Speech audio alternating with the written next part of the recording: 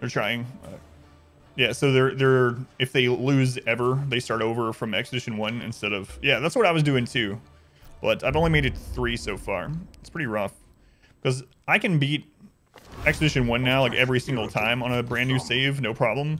The problem then is actually doing it and farming everything you need to go into Act 2, the best chance at winning.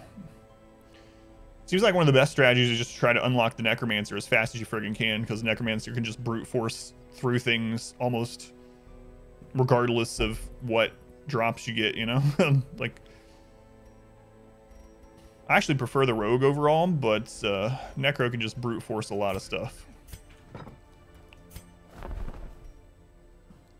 I don't need RNG in my favor. All right, let's see what we got this week. Mantra fasting. Nope, don't care. Camo cloak. Camo cloak. I know where I'm going. Yes. No necro might be worth trying. You mean that challenge with no necro, or just trying to beat all 4 without the necro? I think I beat everything without the necro. Yeah, I have. The Rogue, I really like the Rogue. It's just more, it seems like the Rogue is more RNG dependent, but I actually like the Rogue the best out of the 4. Let's see. We need to work on getting deeds. Rush rivers or something. I wonder if you can, like, if you can get, I don't know, you would have to farm Act 1, 2, and 3 like crazy. Or, like, not farm, I mean, get as much as you can off the very first if we're trying to do that challenge.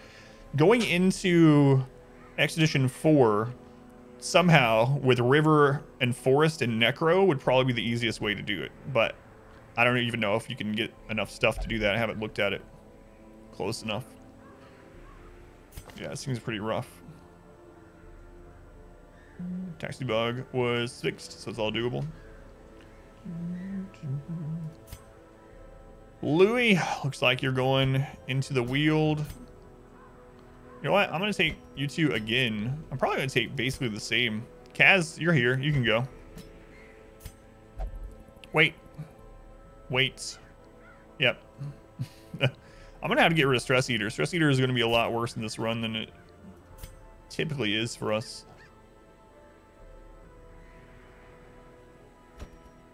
All right. Brand new team that we've never seen before. Louis, gonna go. Which, yeah, it's fine. Raving Raccoon. Vapors. Get down. Take all these.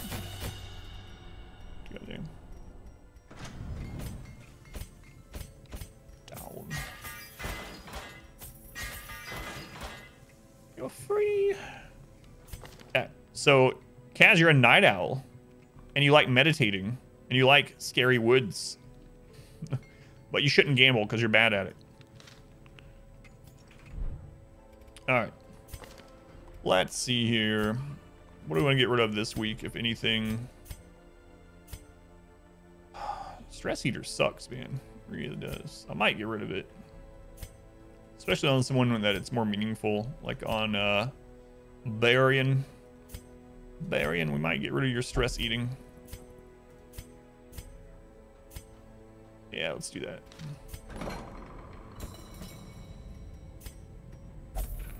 And we still have Matt to trade out. Weapon Tinker, Fragile. Deadly. Manslayer. I'll take this deadly. I almost said manly. Grave Robber. I'll say it's manly. Grave Robber. Matt Diesel. Goodbye, Matt. Hello, Matt. Slumped shoulders, wild eyes, and a stumbling gait. Let's get our trinkets and go out. This one is no more good. That part's true. Is 0 poker face. So we are going to take Focus Ring, Damage Stone again, Crescendo, Worry Stone, Dodge.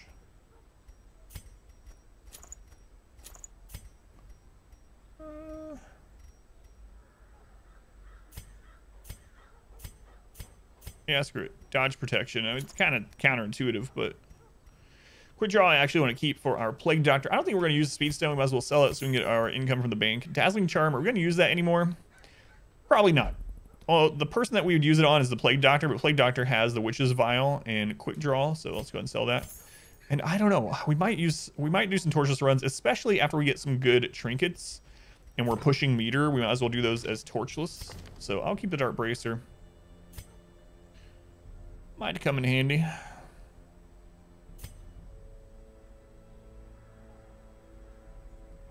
I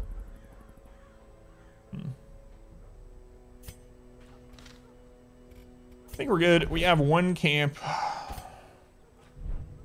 All right, let's go. Let's go get that camo cloak. First of many, I hope. All the food, all the shovels. A little over-prepared. It's all right. Upgrades, trinkets, skills, camping. Upgrades, trinkets, skills, camping. Upgrades, trinkets, skills, camping, upgrades, trinkets. All right, food, shovels, torches, curio. Let's do it. What's great about the camo cloak? Dodge is, no matter what anyone tells you, and no matter if there's a tutorial video from 2016 that says otherwise, dodge in Darkest Dungeon is incredible.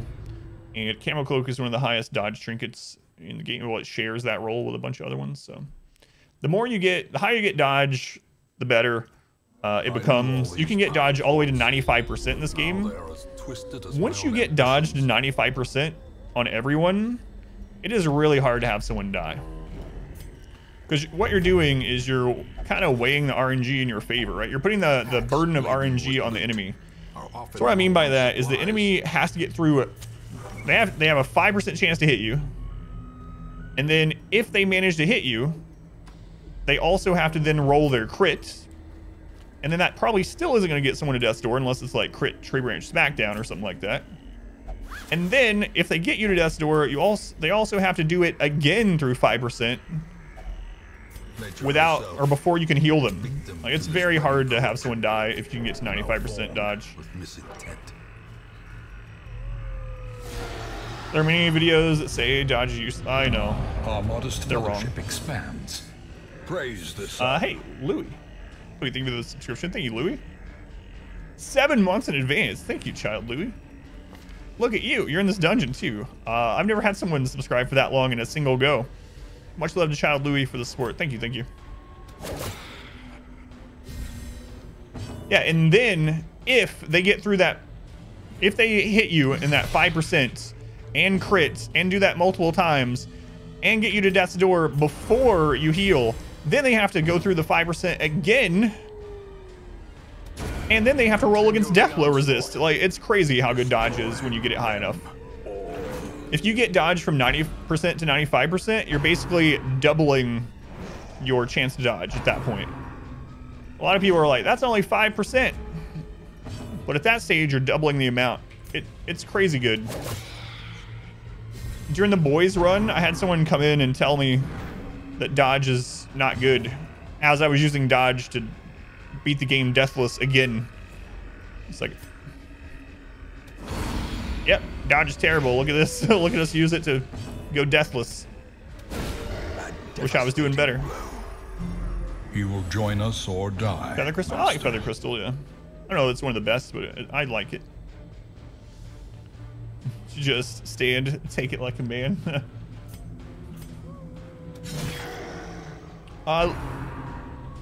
Wait, thank you for another, or for a gift sub. I was gonna say another sub. Thank you for the gift sub to Soch for their first month. Thank you. More love to Louis. Thank you, man. Very much appreciated. Their formation is broken. Maintain the Try to roll a d20 4 times to get the same number. It's nearly impossible. Yeah, like it's crazy. It's crazy good. And most of the guides on YouTube that say that dodge is bad, well, those are from like 2016, 2017 when dodge was worse. Even then it wasn't terrible, but it was worse. Used to, the cap on dodge was 90%, not 95. So basically they've doubled the effectiveness of dodge since that. But yeah, dodge is really good. It's just not great when you only have a little of it. It's one of those that once you start stacking it, it becomes super good. But yes, 5 dodge sucks. 95 dodge is incredible. Need to get some deeds out of this. Trick of the light. Most Darkest Dungeon guides are really old, yeah. I mean, I have a world record that's, for all we know, for what we understand, no, I haven't seen anyone else do it at all. Not completely. And I did it because of stacked dodge. That was a big component of it. And I still get people that come in and are like, why are you using dodge? That's a terrible stat. It's an RNG stat. All right. No comment, Mitch. How's it going, Gur King? I guess.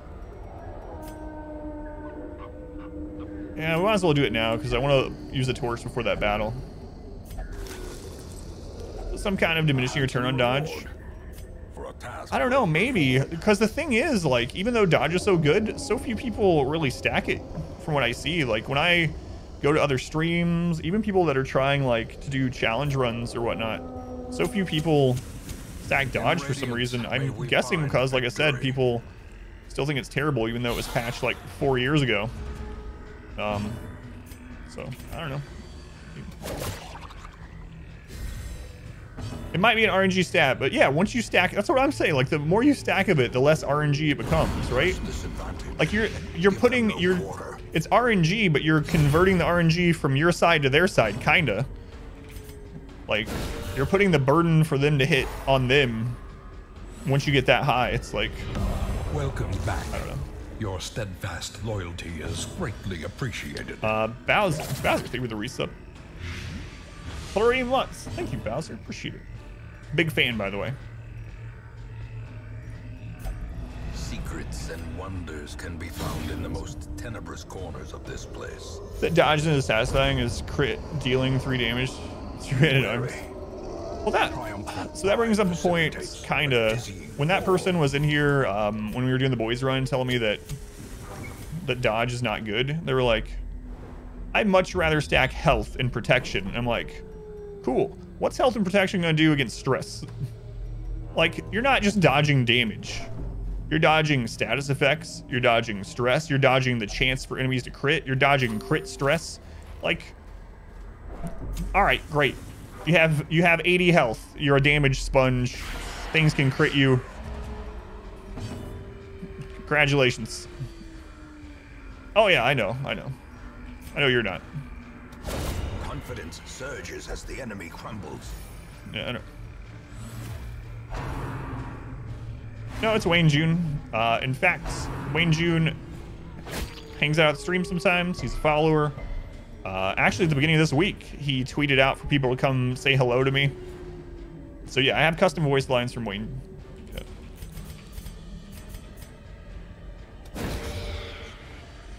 Still at 0 deaths for now, yeah. Yeah, you can hire Wayne June to make voice lines for you if you'd like. He has a website you can hire him through. 20-something people from the stream got together for my birthday in 2019 and paid for him to make 10 voice lines. And then he came and hung out at the stream to do some research and started following me on Twitter. It's pretty awesome.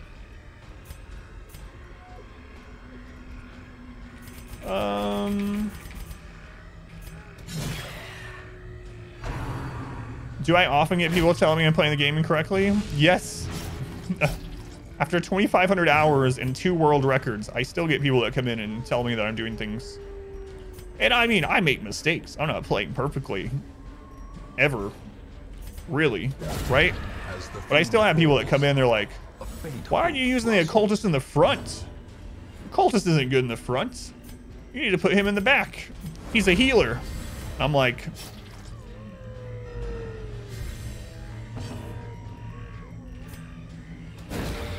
You say so. Hang out for a little bit and let me show you. I make intentional errors. Yeah, right. I wish that was the case. Darkness closes in, haunting the hearts of I call this 3 Hound Master. Yeah, it's a fun party. As victories mount, Vigorous. so too will resistance. Still alive? You are, yeah. You're still alive.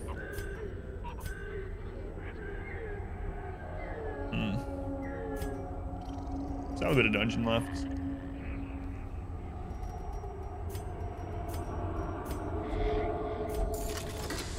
Full size row, not convinced. Cultist is a healer.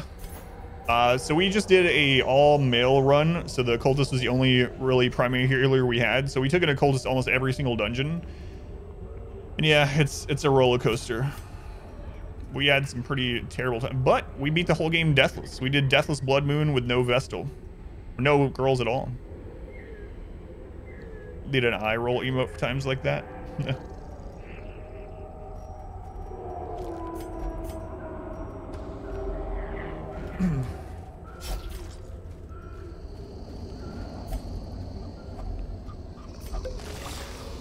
happens a lot though, more than you would think.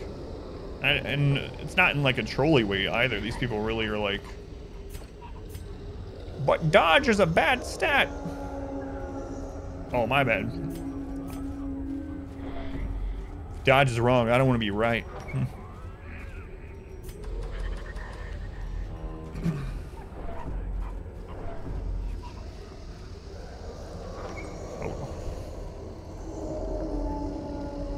Time someone says Leper's the best class because he saw on YouTube Leper's created for 100. But also, like I was telling people earlier, like with Darkest Dungeon, all the classes are good enough to use. You know, if you're not doing some stupid challenge, you don't need to min-max. You can take a leopard every dungeon. Is it optimal? Is it gonna make it harder to take a leopard every single dungeon? Yeah. But can you beat the whole game with a leopard in every party? Absolutely.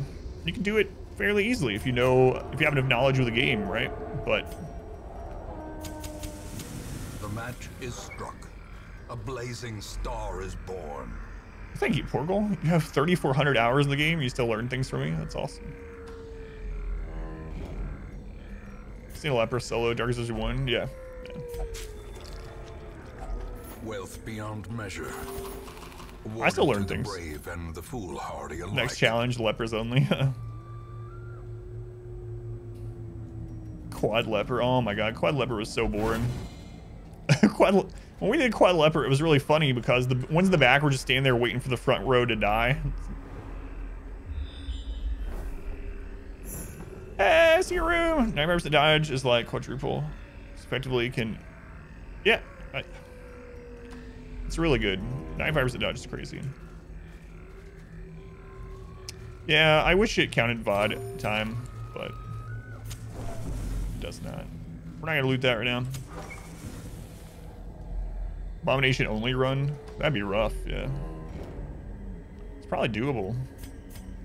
There's some stuff that would be very difficult in a run like that, now that I'm thinking about it. Oh, Darkest Dungeon 3 with Abomination only would be terrible.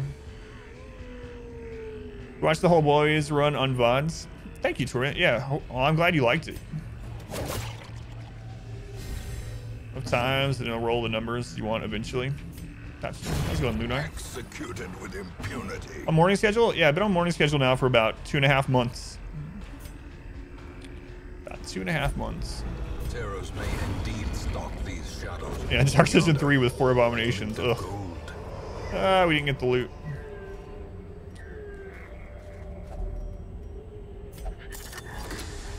Every court boss. If only treasure could staunch the flow of otherworldly corruption.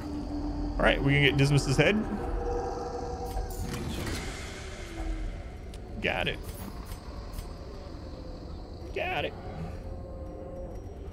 Don't know if I want to equip it right now or not. It's better than Damage Zone, obviously, but 20% additional stress. It's a little scary, this kind of run. But yeah, I'm doing it.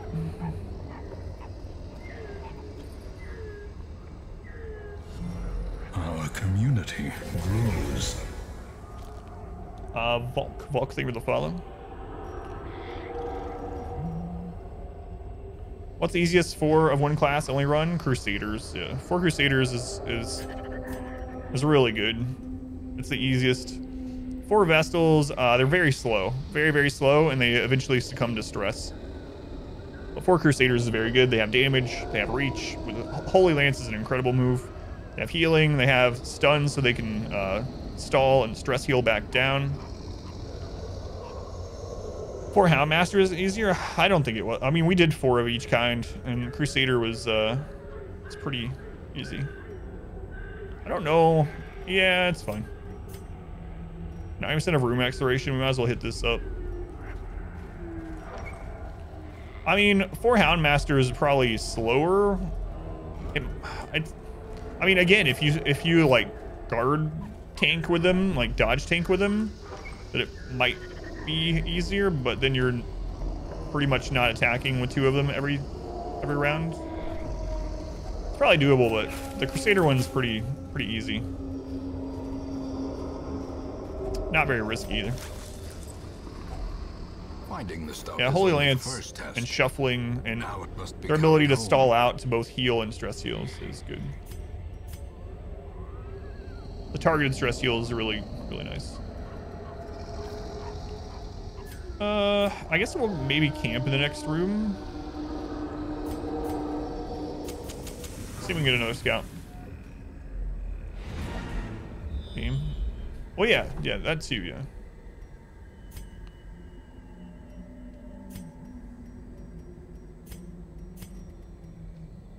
I wasn't talking about endless, I was talking about, convention. Gathered close in tenuous firelight and uneasy. All right, maybe I want nighttime ambush so we can get more loot. So I'm going to just not worry about nighttime ambush.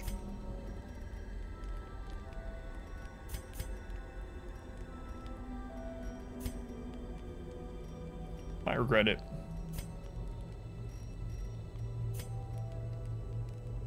Four Antiquarians, yeah, they eventually succumb to stress too.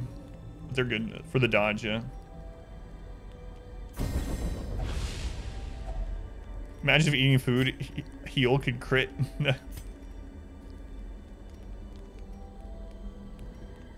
I forgot to bring the trinket one. Whoops. Whoops.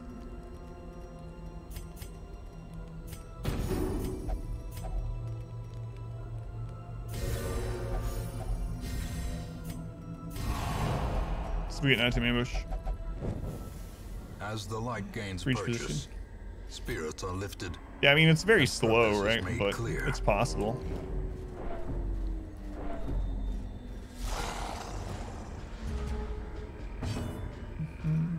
Yeah, I forgot to bring the free trinket.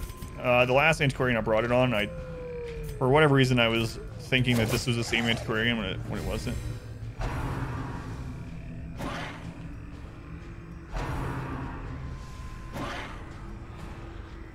Food was so good it cured my broken hand instantly. Annihilated. How many more torches we got? 3. Is rabies still preferred? It depends on the character and the trinkets that you have. I usually get rid of rabies on most people, but it just depends, yeah. I'm sorry, Alchemist, like every answer for Darkest Dungeon that I'm giving you is it depends, but that's Darkest Dungeon. Like, I would take rabies on a Hellion if I had Focus Ring or Heaven's Hairpin, for instance. But I wouldn't want it on my leper. The blood quickens. I'd take it on an Arbalist or Musketeer if I had an accuracy trinket. Much worse than trickery But and boogeymen. yeah, Seize this momentum. it's another risk Push taker, on to the task's end. basically. Kinda. A fortune Only that one is waiting dodge to be instead. spent.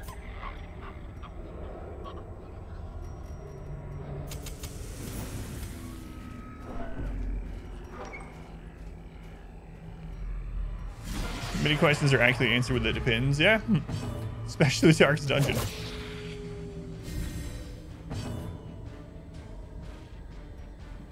Rabbis? Rabbis and rabies are a little bit different, yeah. A little. Eradicated. As being a rabbi, I get quirk. Depends.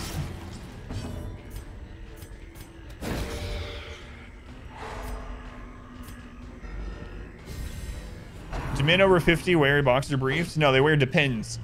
Hamilton. Let's go to Hamilton. Pilot wash. In and dead.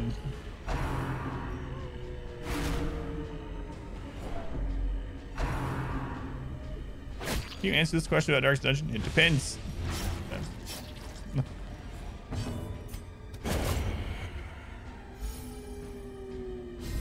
For stuff that are kind of not good and not bad. Yeah, my biggest wish list item for Darkest Dungeon 2 is branching skill trees. Lots of games do it and do it well. I would love for Darkest Dungeon 2 to have that in it. That's probably my biggest wish list item for Darkest Dungeon 2. So that way you can specialize your characters and teams more. And of course, no matter what, there's going to be min-max one that's overall a little bit better than the other. But it would just be really nice. So for instance, let's look at like pick to the face. So let's say that when pick to the face gets level 3, you choose left or right or something like that. And one way it gets rid of armor piercing but gets bleed or something, and then the other side maybe it includes a debuff to their armor for other people to do more damage through the armor or something. I mean, maybe that's not a good one, but just an example. Branching tree, skill tree would be pretty awesome.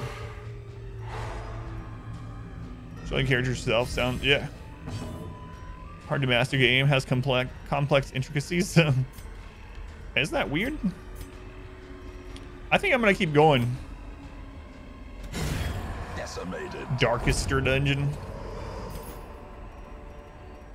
Sounds great, even with a pick example. Yeah, like so many things like that. It'd be really nice because then you could customize. And like I said, there's still gonna be things that are just flat out better. But in that scenario, there's lots of room for things to be better situationally. Stupid antiquarian. We could have had extra loot.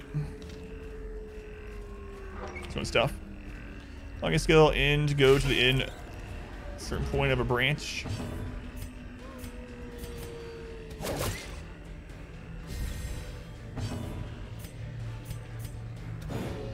Oh no. Okay, spit first. That's good. All right, that's good at least. The will to fight falters.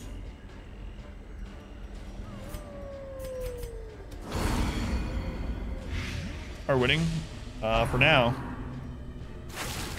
Hellion getting webbed kind of sucks because she hadn't taken her action yet.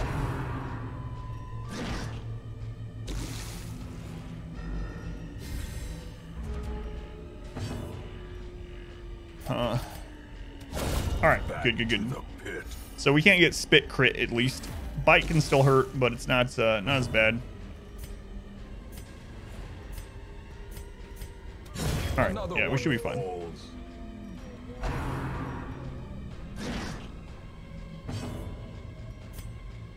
What do we have? We have food, shovel, bandage.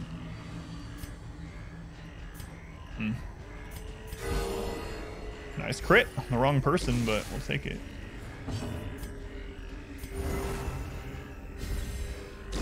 Slowly, gently.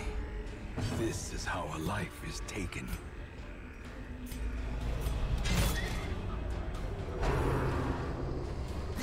Okay, didn't crit. I was kind of worried. Be gone, fiend. Go scout. We might leave from here.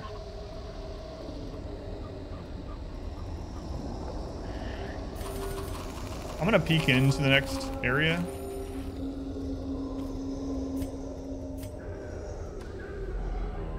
Okay, there is a curio. Stupid antiquarian.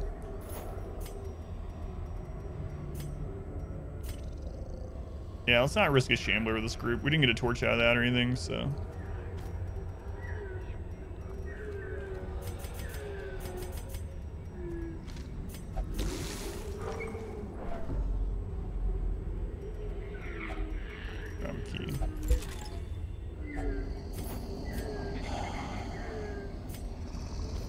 Not as much loot as last time, but I mean, we got the camo cloak, and we still got a fair amount. So let me catch up. You can balance it by locking a skill and to go to the end of a certain point of the branch. Yeah, that would work. It would freely change.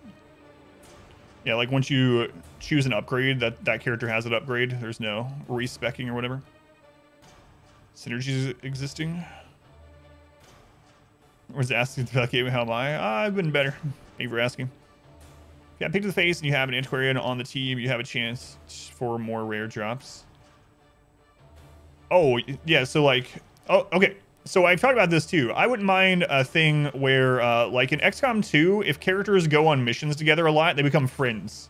And they get bonuses on that mission together. And if one of them dies or something like that, they actually get like a detriment. Something detrimental happens. That'd be pretty cool too.